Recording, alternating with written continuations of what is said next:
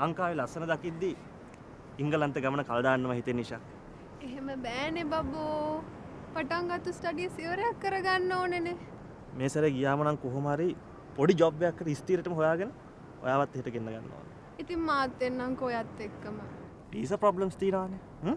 බලමුකෝ. Isha, is it true that you and my mother are not in good terms? කවුද කිව්වේ? අම්මද? නෑ, Grace auntie. එහෙම දෙයක් නෑ. Don't you know this little stuff? මොනවද? ඇයි වට මොකොත් අඩුපාඩු එහෙම තියෙනවද? නෑ. එහෙම නෑ. වසන්ත, අපි පොඩි වොෂින් මැෂින් එකක් ගම්මු. එහෙමකෝ හදිස්සියෙම? නෑ ඉතින් ලේසියිනේ. බලමුකෝ. හැබැයි ඉතින් අපි දෙන්නම ෆ්ලයි කරනවා නම් ඕව ගන්නකේ ඇති තේරෙමුකුත් නෑ. නේ. ඔයාගේ කැමැත්ත.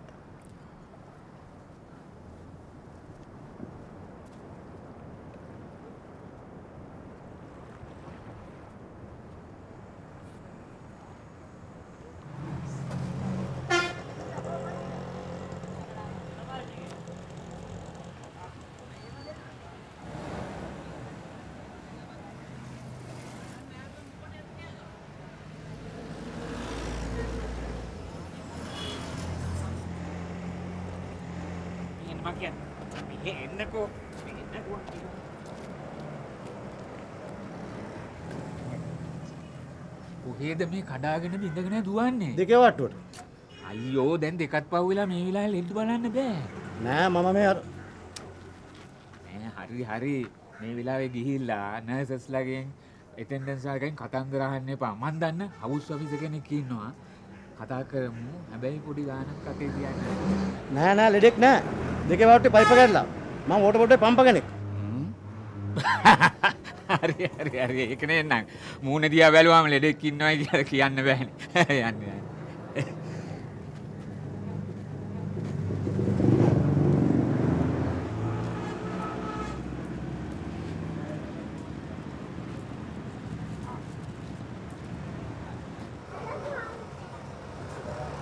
Hello, Suri. What's up with the flowers? හරියට වනමාලෙක් වගේ. හැබැයි මොකෝ මිස්ටර් ෆර්නෑන්ඩෝ මේ මිනි පෙට්ටිය සාපු ළඟ. ඒකද කෝට්ස් ගියේ නැද්ද? යමුකෝ මේ පැත්තට.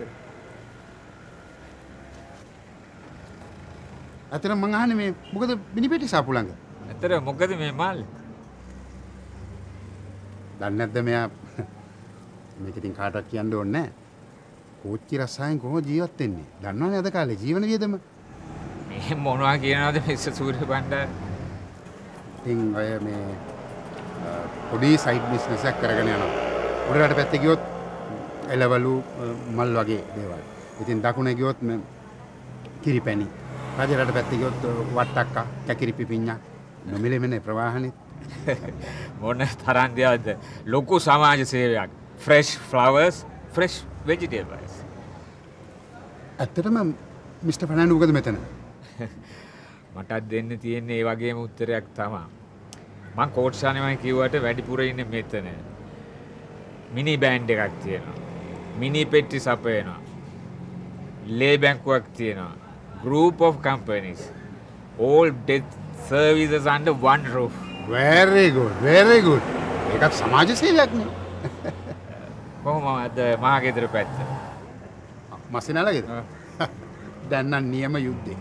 ඊශ්‍රායලයි පලස්තීනයි දෙකම ගේ ඇතුළේ.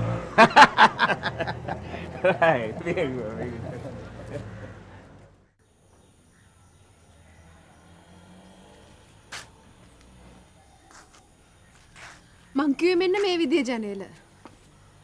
මේ තියෙන. ඔය ජනේල දානවා නම් මේ බිත්තිය සම්පූර්ණයෙන්ම කඩලා උස්සන්න වෙනවා. එතකොට මේ වහලත් උස්සන්න වෙනවන්නේ. කොහොමටත් ඉතින් මේ පැටර්න් එකට වහල පාතට තිබිලා බෑනේ. හැබැයි ඉතින් අපේ ඉංගලන්ත ගමන කන්ෆර්ම් නම් මේ ගෙවල් කඩ ඔට්ටු වෙන එකට තේරුමකුත් නැහැ. ඒව ඉතින් කෙරේද කියලා ෂුවර් නෑනේ.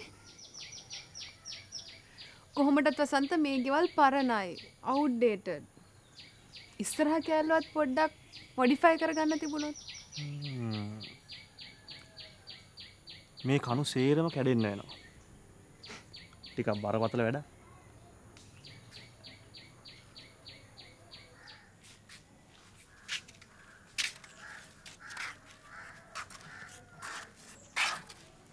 මෙන්න මෙතනින් කඩලා separate entrance එකක් දාමු. පොඩි upstairs කෑල්ලක් මෙන්න මේ වගේ. ඔය ඔක්කොම කරන්න ඉස්සෙල්ලා අප්පච්චිගෙන් පර්මිෂන් ගන්න වෙනවා. මේවා පරම්පරාවෙන් එන ගෙවල්නේ. හරි permission ගම්මු. පරම්පරාවේ හින්දා තමයි පරණ. බිත්තියක් දෙකක් කැඩුනත් අපේ කෑල්ල පැත්තේ විතරනේ. බිත්ති කඩන්න? මොකද වසන්ත මේ කරන්න හදන්නේ? නෑ අම්මේ. ගේ පොඩ්ඩක් රිපෙයාර් කරන්න කියලා. දැන් ඉතින් පරණත්නේ. මේ අපි පරණ මිනිස්සු. ඒ පරණකම අපිට හොඳයි. උඹලා ගියක් දොරක් හදාගන්න කාලෙක ඕන ටෙම්පරාදුවක් කරගනින්න. අනේ ආන්ටි ඒක හරිම unfair නේ. අපි පදිංචි කියලා අපිට ඕන විදිහට හරි ගස්ස ගන්න බැරිද? අපි කවද ඉඳලාද අපේ උනේ? මේක වසන්තගේ අප්පච්චිලගේ. මේවට ඇඟිලි ගහන්න ඔය ළමයට තියා අපිටවත් බෑ. වසන්ත ඇයි ඔය කතා කරන්නේ නැත්තේ? අපිට කියලා නිදහසක් නැද්ද මේ ගෙදර? ඇයි අපි අහිකුට්ටි කියද? හරි අපි හිමීට බලමුකෝ අප්පච්චිකත් කතා කරලා. අම්මේ අපි මේ නිකන් හිතුවා විතරයි. අම්මා අකමැති නම් අපි මේක කරන්නේ නැහැ. ඕකේ?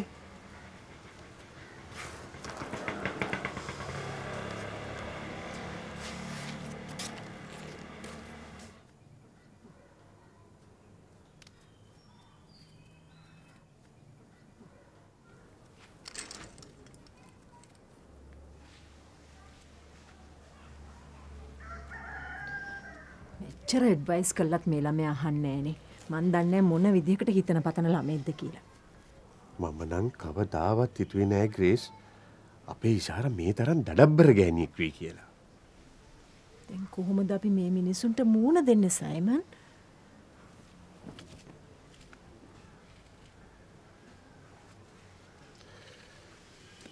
මිස්ටර් රාජකරු නම් මිනිස්සෙක් වගේ ඉවසන හන්ද හොඳයි.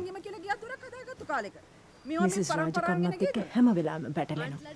මට පේන්නේ වසන්තටත් කන්ට්‍රෝල් නැහැ. එංගලන්තේ ඉඳලා ආව හරි එක පැත්තකින් බලනකොට ඒ ළමයා හොඳයි. මේ අපේ කෙල්ල නිකන් කොහාටවත් නැහැ. දැන් අපිත් මේ ෆැමිලි එකේමනේ. වසන්තටත් අයිති මේවා. දැන්වත් නවත්තනවද මේ ගාලගොට්ටි? මේ විදිහට අපට අපේ පරම්පරාවලට අපහාස කරනවා නම් තවදුරටත් මට මේ ගෙදර ඉන්න බෑ. අපිටත් තියෙන ආත්මගරුත්වය. ඇයි අපි එතකොට හිඟන්නද? Ishara be quiet please. අම්මලා කරදර වෙන්න ඕනේ නැහැ. අපි පුළුවන් ඉක්මනට මෙහෙන් ගියාම ඉවරයිනේ. හදිස්සි වෙන්න එපා පුතා. කවුරුවත් කොහෙවත් යන්න ඕනේ නැහැ. මම මේ ගෙදරින් ගියාම සේරම ප්‍රශ්න විසඳෙනවා. ඒක මට බොහොම පැහැදිලි. අම්මේ අපි අම්මු වසන්ත මේ දැම්ම උනත් කමන්නේ. නැත්තම් අපිට වෙන තවත් නඩුවකට සාක්ෂි කියන්න. දැන් මේ හැමෝම කතා කරන්න කේන්ති. ඉස්සරහා බලන්න නැතුව වටපිට බලන්න නැතුව. හැබැයි අන්තිමේදී ඔක්කොටම ලැජ්ජා හිතේ තමුන් ගැන. මෙච්චර කාලයක් මේ ගෙදර කිසිම ප්‍රශ්නයක් තිබුණේ නැහැ. අපිට හම් වෙන තුට්ටු දෙකෙන් අපි සන්තෝෂයෙන් හිටියා. ඒ කියන්නේ මම මේ ගෙදරට ආවට පස්සේ මේ සේරම පටන් ගත්තා කියලානේ.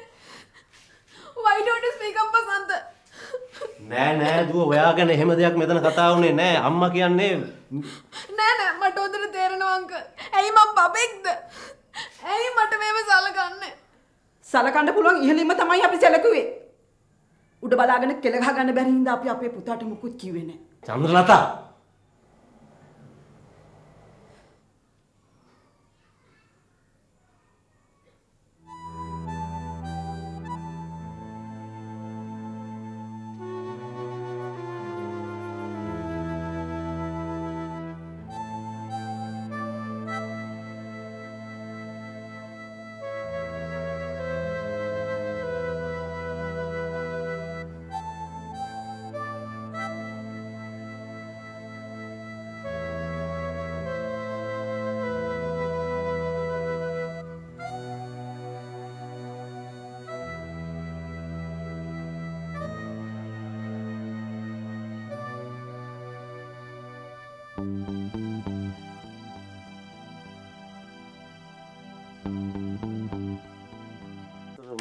දමදිවතු රාජ කපුරු සෙට්ටිය පරාගට ගීම් බොල් අලතිය කැඩීම් අලතගෙන මන අප්පච්චි පුදුම සන්තෝෂකින් ඉන්නේ පැටියත් එක්ක.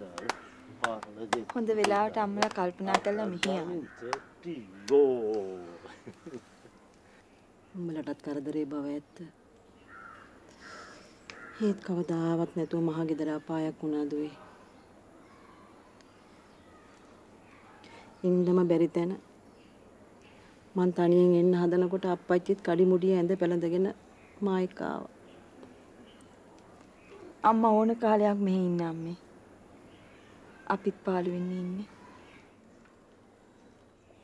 එච්චර කල් නම් ඉන්න බෑ. පවිත්‍රාගේ දැන් දිනත් ළඟයිනේ. හේකියව බලා ගන්නත් එපා. රේසාන්ටියාව හොඳට බලා ගන්නවලුනේ. අපෝ යෝ මහා පාන්දර ඉඳලා නිින්දට යනකම් හොඳට ලේලිව බලා ගන්නවා. සයිමන් උන්නේ අපරාධේ කියන්න බෑ හොඳට සලකනවා. එච්චර හොඳ අම්මා තාත්තගේ දුවෙක් වෙලත් ඉෂාරට මොනව වෙලාද මන්දා. අපෝ ඒ ගැන නම් කතා කරන්න එපා. මස්සා වැට්ටි ඒයි එහෙම තමයි. ඕනකට උඩ ගියාම ඕන කෙනෙක් වැටෙනවා හරිද? කවුද දන්නේ උඩ ගියේ? නවත්තන්නකෝ. අනේ නවත්තන්න මට බයයි.